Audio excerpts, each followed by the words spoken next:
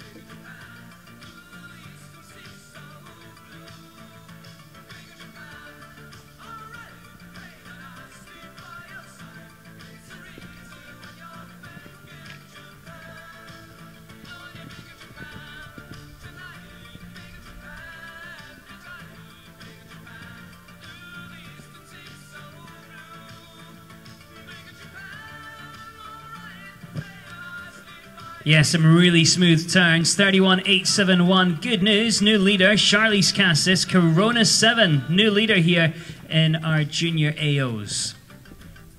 Not many left either. Just 2 combinations left. Quick recap of our leaderboard. We know Charlise Casas is the new leader. Erica Jakobsen goes to second. Katie Boone heads into third as the fastest of the 4s. So that's our 1, 2, 3. 2 left.